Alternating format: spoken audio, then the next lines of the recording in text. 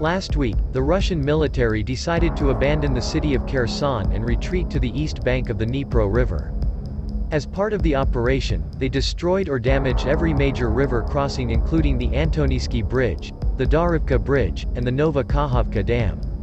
The Russian forces have also established a multi-tier defense on the east banks of the Dnipro River. Although the Russians gave up a strategic city, they have effectively stalled the Ukrainian counteroffensive. For the counter-offensive to continue, the Ukrainian military must now conduct a wet gap crossing, a difficult military maneuver that involves bridging a river.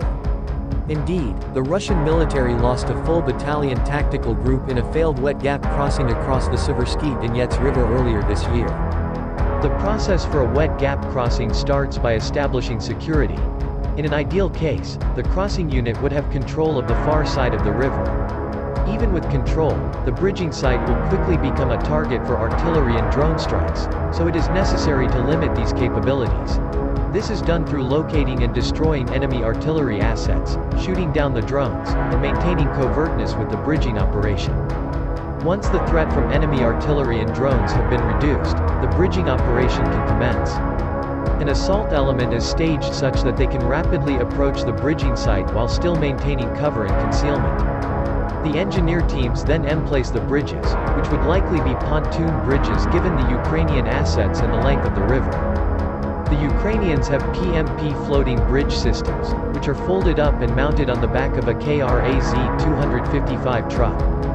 The trucks release the pontoons into water, at which point they unfold automatically. Bridging boats then connect to each pontoon, placing it in the proper position.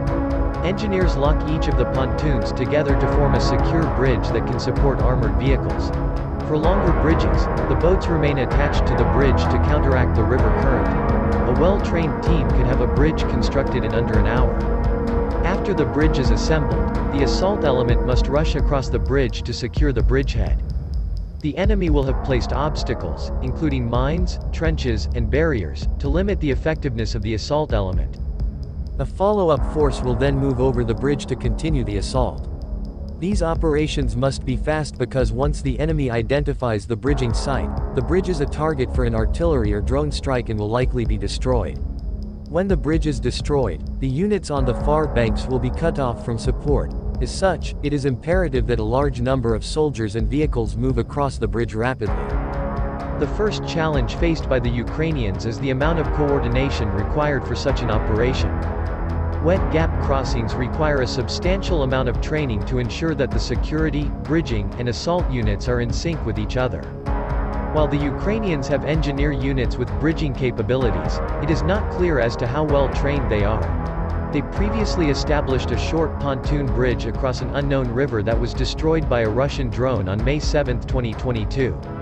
Even with trained bridging units, the assault force also requires a large degree of training. Inadequate training results in traffic backups and units that cannot rapidly move across the river, resulting in a ripe target for the enemy. A second challenge is that the Ukrainians are unlikely to establish control of the eastern bank of the Dnipro River prior to a bridging operation. While some of the infantry fighting vehicles, including the BMPs and BTRs, can technically float, the process is not reliable. Indeed, a viral video shows a Russian BMP sinking as it tries to float across a river. Note: the video was posted 6 years ago and is not from the current conflict. Additionally, the Dnipro River would likely not be calm enough for a vehicle to float over. If the Ukrainians attempted to ferry soldiers across the river, they would likely be inadequate